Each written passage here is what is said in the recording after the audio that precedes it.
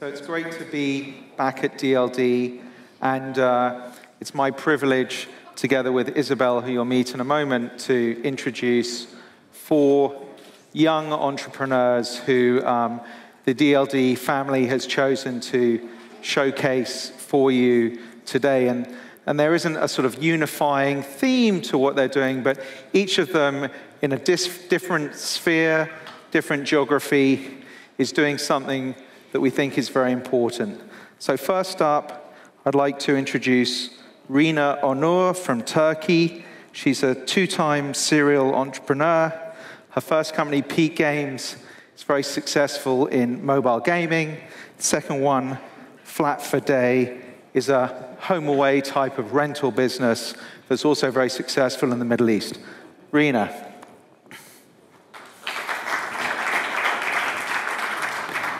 So just to introduce how we're going to do this, we have 4 different entrepreneurs that are going to present. It's going to be sort of a little bit conversational in style. They're each going to present their business for 4 to 5 minutes, in some cases with slides, in some cases without, just talking to you. And then I'll ask some questions, and 1 or 2 of you may have the opportunity to ask some questions too. And then Isabell's going to come on and do the same with a couple of the entrepreneurs in a moment. So over to you, Rina. Hi, everyone. One of the lazy ones with no slides, I guess. Thanks for staying so late and coming out to hear us talk about our meager experiences regarding our companies. I don't know if you've felt this way, but listening to everyone talk for the past 2 days, hearing people send satellites into space, driverless cars and machines replacing humans, I feel really underqualified. And it changes my perspective about innovation. And hearing Waze reaching $1 billion in one and a half years, it doesn't help. But at the same time, I think about where I come from. I'm born and raised in Turkey. Both companies that I founded were headquartered in Istanbul, in Turkey. And if I ask this audience, I think very few of you can name 20 companies off the top of your heads from Europe that have had a global impact. So I think it's safe to accept the fact that we have to learn how to walk before we can sprint. So with both of my companies, Peak Games and then Flat for Day, whenever press talked about us, they talked about us as Zynga of the Middle East, or Airbnb of Turkey, and even Simon referred to us as HomeAway of our region. Forgive me. No, I completely understand the reasoning behind it because it's such a simple way of conveying what we do and how we differentiate ourselves by saying we're focused on Turkish and Arabic-speaking market. But I kind of applaud this as well, because with Flat for Day especially, and we looked at our market and realized that Turkey consistently have been in one of the top 5 visited countries in terms of tourists over the past 10 years. 50 million people staying in lodgings, B&Bs, and guest houses, and the number of people that come to Turkey increasing at a rate that's twice the size of hotel bed capacity increase. So there was a problem, yes, there was, and some people in the valley had come up with a very nice solution to that. And it wasn't their idea. Airbnb is the poster child, the love baby of the sharing economy in terms of vacation rentals. But HomeAway is going to celebrate its 10 years this year. VRBO, Flipkey, these guys have been doing the same thing, years before, and no one called Airbnb a copycat. So I actually feel honored when someone calls me a clone of something, because I'm from the school of thought that we have to start from somewhere. The initial team at Peak Games, my first company, they're doing great things. One of my co-founders is actually leading one of the largest e-commerce companies in Turkey. Our earlier employees have gone on to do bigger and better things. So by getting inspired from ideas abroad and adapting it to our regions, I think there's a level of innovation there. But most importantly, it gives us the experience to do the next thing. And if I can ask a couple of questions, one of the things that Bill Gross just was speaking about was the importance of mobile and that platform becoming pervasive. Is that something that you've seen in Turkey and the Middle East in your business? So how much of your 2 companies are mobile versus desktop? And yeah. So with Peak Games, we started entirely on desktop, so browser. Our games were denominated on Facebook. And in 2 years, in our second year, we had to pivot the business so that immediately, within 6 months, about 60% of our revenues were coming from mobile. So this is happening especially in emerging markets, because in a lot of these countries, people's first experience with internet is through their smartphones. So before having wireless at their homes, they have the possibility to buy these smart devices, less than $100 each in the case of Xiaomi, and be able to connect to internet and use all of these services like games or vacation rentals or anything else from their tablets or phones. And from the point of view of payments in Turkey and some of these other countries, how mature are the infrastructure? Do people typically kind of in flat for day, do they pick up the phone and sort of finish with a credit card, or they put it in on their phone? How does that work? So in terms of payment processing, Turkey is one of the lucky countries, I think. Turkey has the second absolute number of credit cards in Europe. So after Germany, we have the highest number of credit cards, so that's pretty impressive, about 46 million. But when you go to the Middle East, and it's 400 million people, an extremely underpenetrated market in every industry you can imagine, and there's a payment problem right there. Not a lot of people have credit cards, not many people even have bank accounts. So you have to develop creative methods of being able to procure payment from people who want to spend money but don't know how. And how much of your traffic are you seeing sort of indigenously from those regions versus from folks, say, overseas, which might be Turks or other Arabs living in other parts of the world sort of interacting with your services? So with the travel business, the bread and butter of the audience is basically locals traveling locally. We're slowly trying to distribute the properties internationally because there's incredible demand from outside to our region. But with the gaming, we started very much locally as well, but because it's more of a product than a service, it was easier to scale it internationally. So basically in our second, third year, about 40% of the traffic was outside of the region. That's huge. So just very quickly, I think we've probably got time for one question from the audience. Does anyone have a question for Rina? Go on, don't be shy. Okay. Oh, we got one. Sir, if you could speak loudly or wait for the mic, actually might be better. Simple question. I was just wondering how you solve payment if you don't have any credit cards with a couple of your customers. So basically, it was a bigger problem with the travel industry because the average ticket size is much bigger compared to microtransactions in a game. People might need to be able to pay like $500 at a time. So what we did was, we knew people had cash, but no way to transfer. So we were actually integrating our software with the physical travel agencies in the Middle Eastern countries. So people could actually show up at a travel agency, give them the money, and then the corporation would wire us the money for that transaction at certain intervals.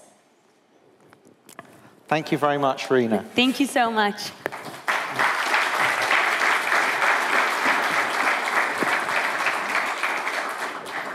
So next is H.Narula. Herman's a young British entrepreneur. He's a first-time entrepreneur, a graduate of my alma mater, Cambridge University.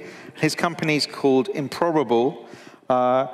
It's a new technology platform that's aiming to disrupt the games industry. It's in stealth mode right now, so unfortunately he can't kind of demo anything, and some of what he's going to say is a little oblique, perhaps, until he's fully ready to unveil himself in Improbable later this year. But Herman, please join us. Hello. Hello. Hello. Yes. Thank you, Simon, for that wonderful introduction. And the reference to me unveiling myself was also wonderful. So the thing about Improbable and being here is that we kind of feel like outsiders in a place like this. a lot of the virtues that have gone into the development of the great tech companies in the last few years, like simplicity and focus and clarity, are very hard virtues to maintain when you're trying to build fundamental technology, especially technology that requires an enormous investment of time and money and people. And the idea behind Improbable was very simple. We wanted to create worlds, spaces in which we could create massive simulations with an aim to changing the kind of experiences people can have in gaming, but perhaps other things as well. So the journey has been very different to traditional startups. It's almost been more like an academic journey.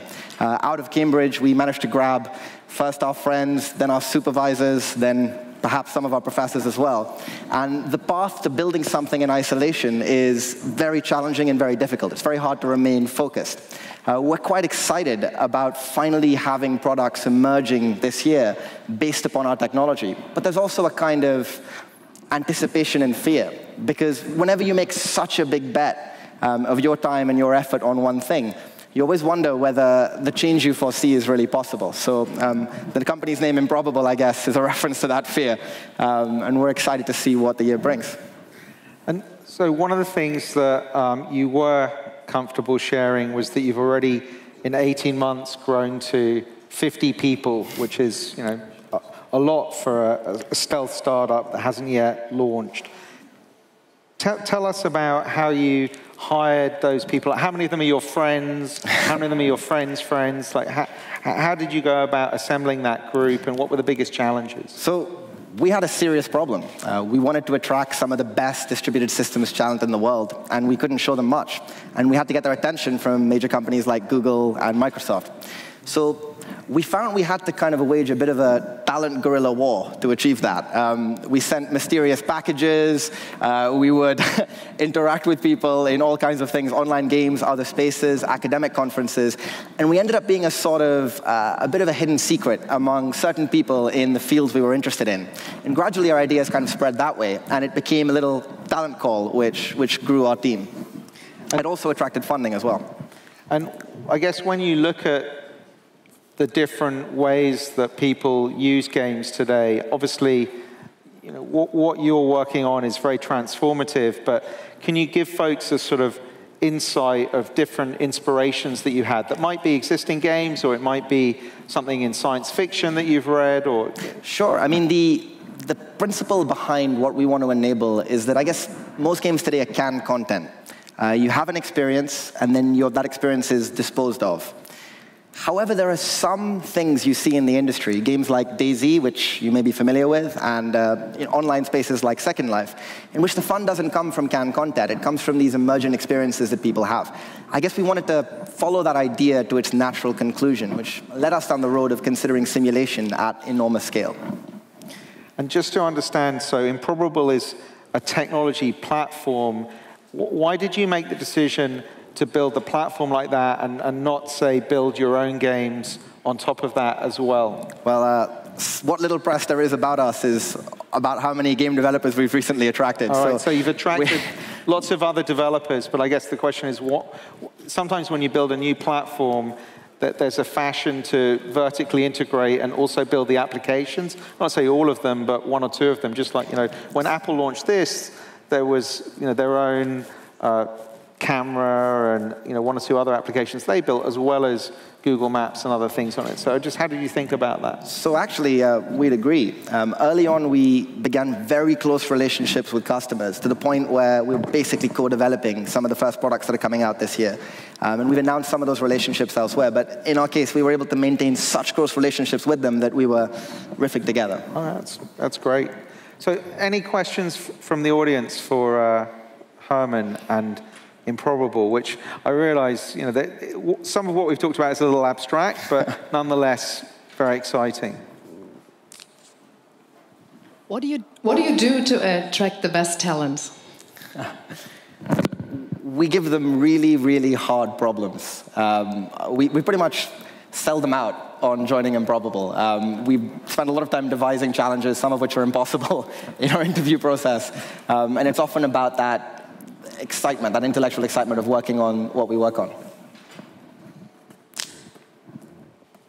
one more, and then I'm afraid we have to wrap up. Any other questions?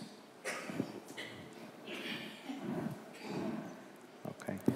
Well, thank you very much, Herman. Thanks.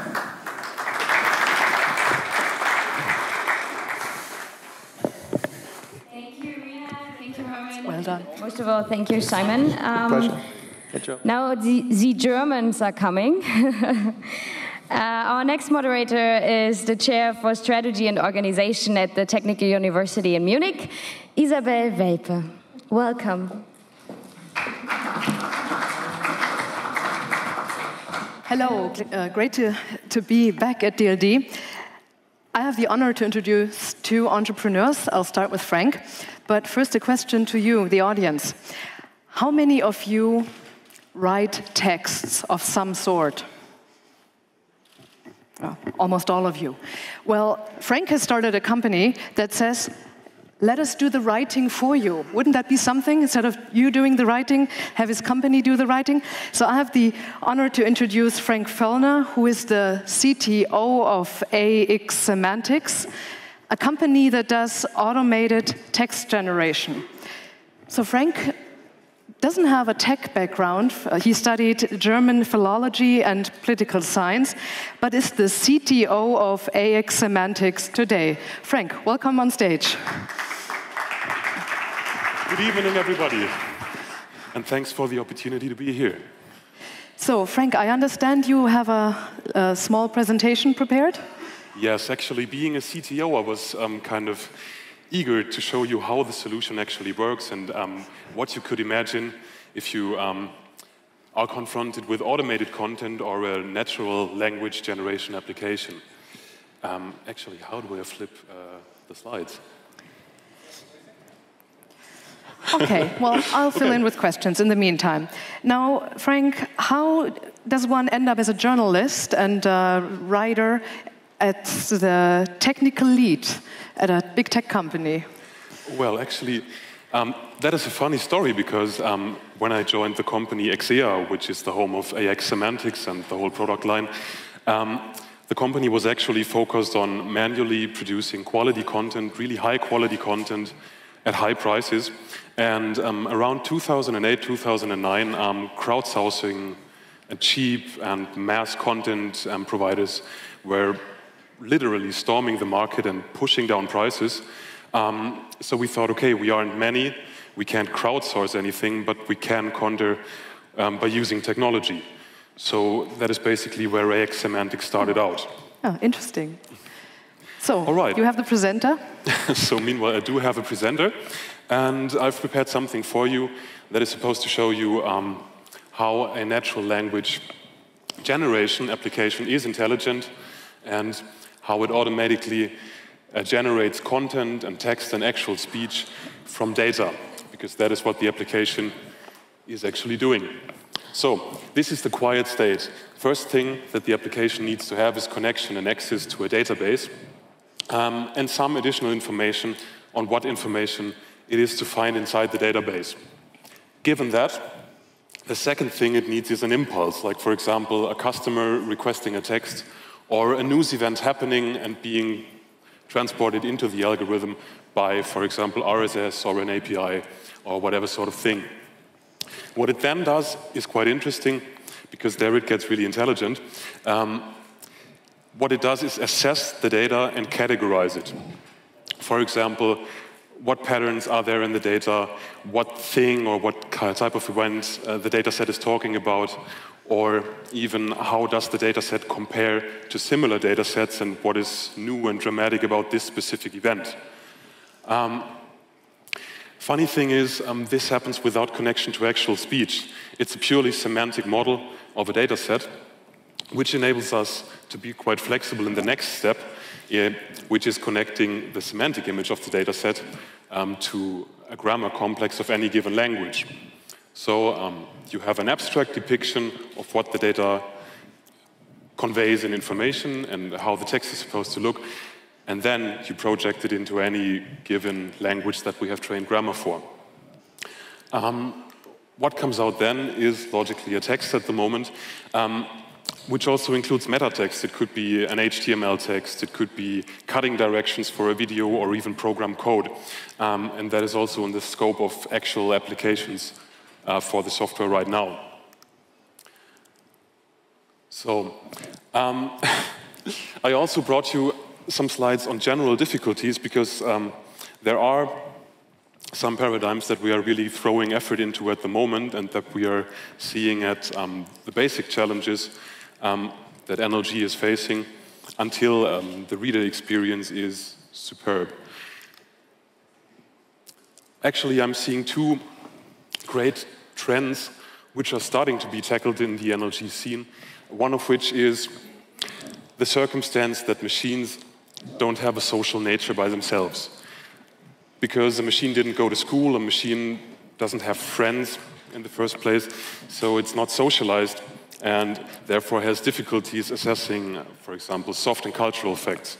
It would be difficult for a machine to say why somebody prints "Je suis Charlie" on a t-shirt, for example. An approach in which we are trying to tackle this problem is providing the machine with world knowledge or semantic knowledge, basically connecting it to any kind of available data and establishing connections between the particular points in data and between any point in data. I'll show you a slide on how that works in detail later on. Building up world knowledge and a great stack of interconnecting knowledge gets you to another challenge which we are currently throwing massive effort into, and that is, ironic right now because I'm talking very much myself, keeping the machine relevant, telling it when to stop, given an almost abundant amount of information on any given topic.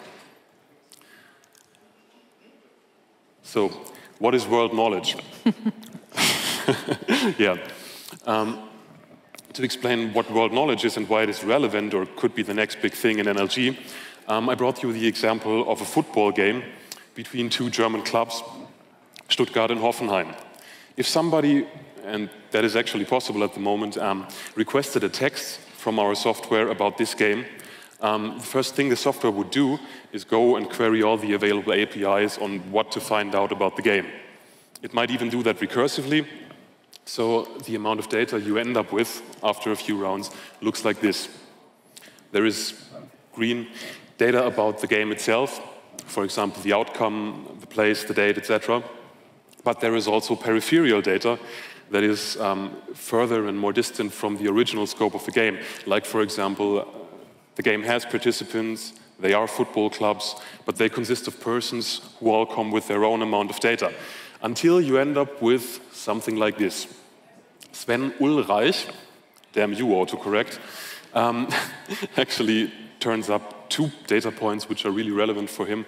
First, being married to a model, and second, having rescued a cute little dog.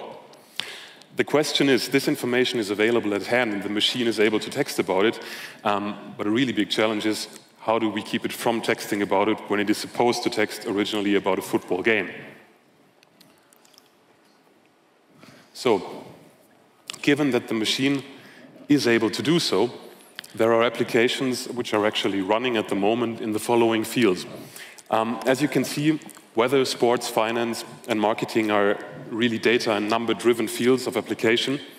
And if you look at the text types that are being currently realized in those fields, you see that the trend, and possibly the additional value of the solution, is that you can text very individual and personal forms of texts, given that also user data is available in addition to, for example, game data or meteorologic data or even product data. Everything can be personalized, and because text stemming from an algorithm is cheap, it is also viable. It is also a possible strategy for example, e-commerce or publishing players to do so and to enhance user experience by personalizing. So briefly, what is the future and where does that lead us with NLG? She's tapping her clock, so really briefly. Our postulate is basically that automation is going to be available in short time for pretty much anybody to use. I would say that the company that is able to provide an end-user solution for NLG is probably the one that's going to make the race. Another trend which may be quite provoking, is that I say that big data is going to be upgraded or replaced to or by semantic data, data and context data with additional knowledge. Interesting, because this is broader. How would that affect anybody who is currently writing text? In my imagination, as opposed to what many skeptics may say, the newsroom of the future is not going to lack humans. On the contrary, those humans who will be producing content in the future will be able to cover a much broader scope by using computer assistance. The content that is being produced by humans is going to be premium because they can invest time and they can put real effort in content quality, in research, and in all their strongholds without being distracted by recurring and repetitive tasks, like, for example, I don't know, like, for example, a event schedule or something that is present in every newspaper and nobody likes to write. Additionally, the scope is also being enhanced by the ability of machines to draw new insights from data that are probably not visible to the naked eye. Like if you imagine a stock report, for example, for a day, that is a whole lot of numbers which are not quite intuitive to read. So, to cut it short, because time is really running out, this is what the machine is actually producing at the moment. This is once a report on the price of aluminium and its development over a day, and an actual product for football. It's a game announcement and also a game review. And that is something you can already obtain from an existing machine. Very good. Thank you, Frank. So, time for a few questions of clarification. So, in one sentence, Frank, what's your vision / strategic goal? Well, one sentence. I guess I can do it in a half sentence because it's automation for everyone. Automation for everyone. Okay, next question. Which professions are safe from your software and your company? CTO, I guess. No.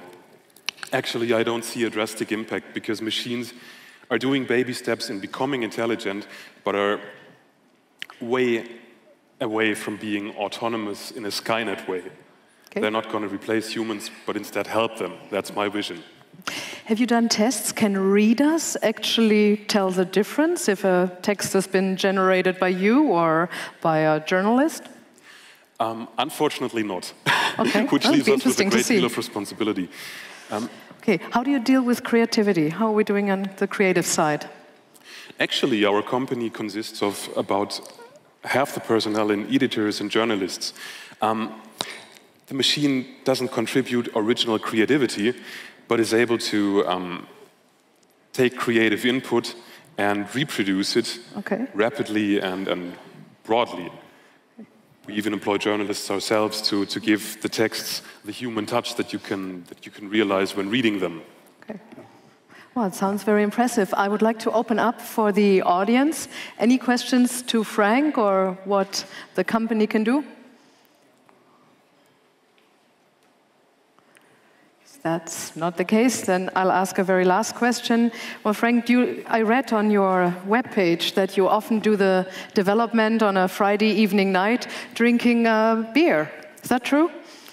In my case, it's actually not beer, but Clubmate. Okay. But yeah. It's too bad, because I wanted to use this to introduce our next panelist. So sorry. Thank you, Frank. Thank you, everyone. Thank you. And our next panelist is Katharina Kurz from Berlin. She is the CEO of a startup company that deals with something we all enjoy, with craft beer. And she has prepared a little presentation and will tell you more about her young startup company. Thank you, Isabell. Yeah, so we're probably the only offline startup here. We're a very young startup from Berlin. And so the real demo is going to be tonight at the DLD party, where you can enjoy as many beers as you want from us. So I'm very excited about that. This is our brand. Oh. If you have no idea how to pronounce this, you're not alone. And frankly, we don't really care, because the most important thing is that you like our beers. We pronounce it Berlo, and it's actually the Old Slavic origin of the name of Berlin. But you know, we also like other versions, like Brillo is also fine, or if you want to be really fancy, you can order a Berlo, please. So basically, craft beer, the term originated in the US in the 80s because they only had like 5 big brewing companies, and they produced kind of like, you know, yellow-colored water that smelled and tasted exactly how it sounds. So out of necessity, you know, young like hobby brewers really started experimenting and creating really cool new beer styles. So craft beer means handcrafted, passionate beers. It means experimenting with new styles or even ingredients, and the people and the stories behind the beer, they really matter. And this brings an exciting new diversity to beer. And before you say, how dare you in the beer country of Germany, like even in Germany, we need new diversity to beer because there's more to it than just Pils and Hefeweizen and advertising geared to guys watching football. This is us. So we're 3 founders, and if you want to do a little bit of stereotyping, people always think the guy with the beard is the brewer. So this is Christian, my co-founder. He's not. He also has a tech background like me. So for us, it's been actually amazing to move to a handcrafted product. It's been really nice to order raw materials and organize a production. The guy in the middle is the brewer, so he actually you know, knows how to really produce it. The nice thing is that so Berlo is really our interpretation of a contemporary beer brand, and it's great because it really combines the vision and kind of elements of the 3 founders. For example, for me, you know, the design aspect was really important, and I really wanted those hearts in there. And then for Michael, the brewmaster, obviously was all about the product. So we only use organic malt. We know our suppliers personally. We only work with small companies, so this was really important. And for Christian, it was all about sustainability. So, you know, we're rooted in Berlin. We donate 5 cents of every beer sold to social initiatives in Berlin. And so Christian is also the chief esoteric guy on our team. So we actually energize our brewing water, which means we take 50 kilograms of gemstones and crystals and put it in the brewing water, and then, you know, before it's being brewed for a few hours so that you can feel really, really amazing when you do it.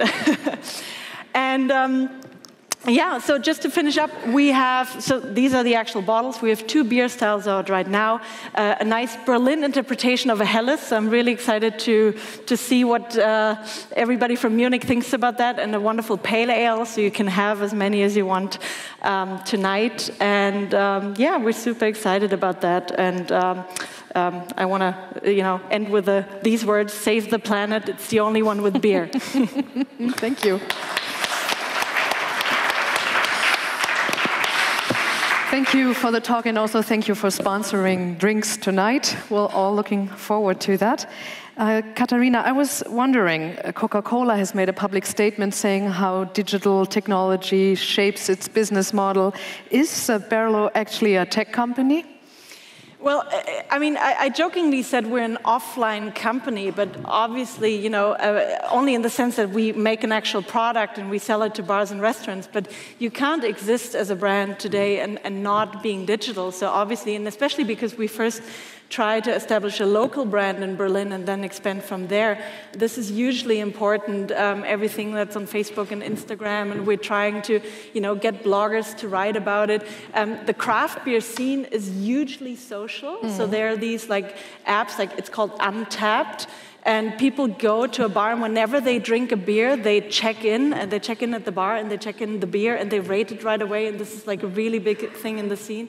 So you have to be completely in tune, and we also approach it, I think, like a digital startup, and you know, we sell our beers online, and you know, yeah, so that's what we do.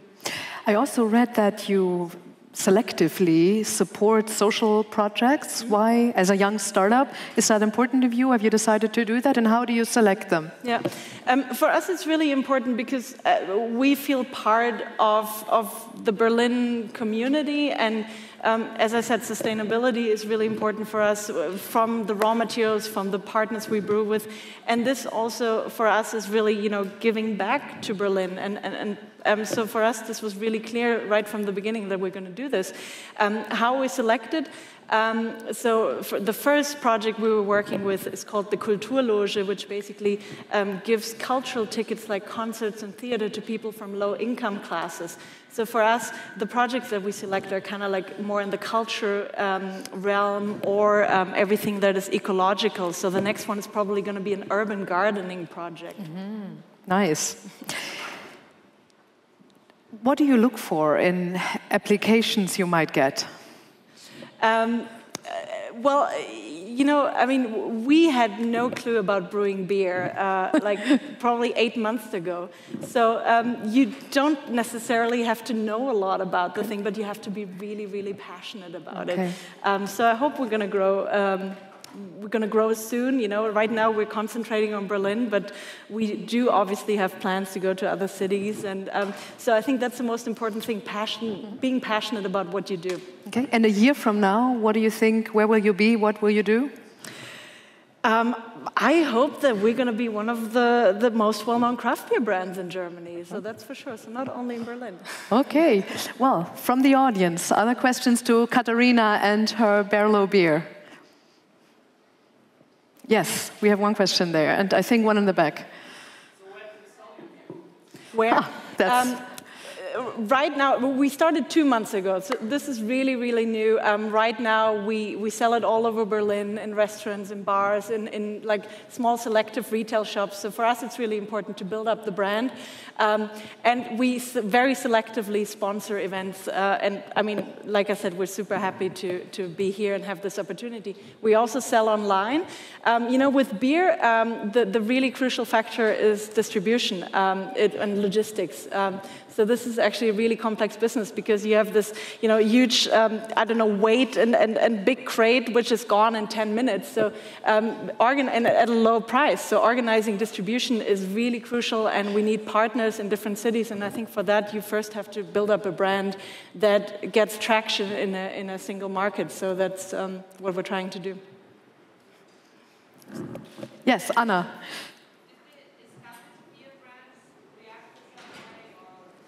Did the existing beer brands react in some way? Is that the question? Okay. They haven't called us yet. You mean craft beer or the big companies? I mean, I think the craft beer trend is really starting now in Germany. So the big companies are definitely have an eye on it. I think in terms of numbers, it's not relevant for them yet.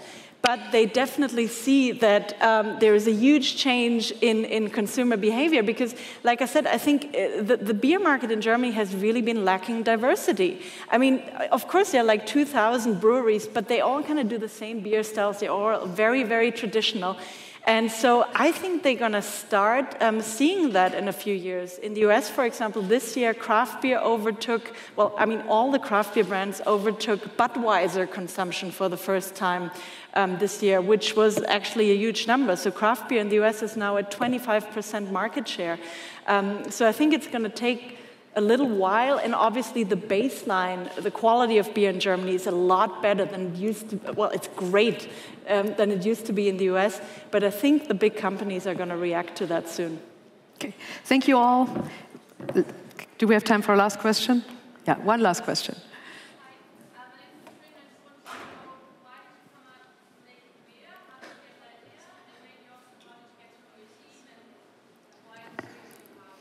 Very good question. It really started off as a super crazy idea. I knew craft beer from living abroad, and I always just loved being in a bar and trying out the different beers, and the labels were creative, and people were so passionate about trying different things. And I thought that would be so cool to do a little cool beer brand at some point. And then, so Christian and I, we studied together, and we had this night where we had a lot of beers, and it turned out that we both wanted to do something with beer at some point in our lives. And you know what? That's how it started. And then we started looking for a brewmaster because we knew, you know what, it's no use like trying to learn this ourselves. And we found this young guy, 26 years old, who has been brewing since he was 16 and really wanted to go off on his own. And I think that was really crucial for us because we didn't want to do just like a marketing thing where we create the brand and then we just pay somebody. But it was really important that we do this as a team and found this as a team. So he is, you know, a real co-founder and he's a crucial part of this. So it started off as a crazy idea, but like I said, it's really satisfying to create a real product and share it with your friends. And beer is a great example for that. All right, if you're curious, come to the party and try it tonight. Thank you, Katharina. Thank you. Thank you all.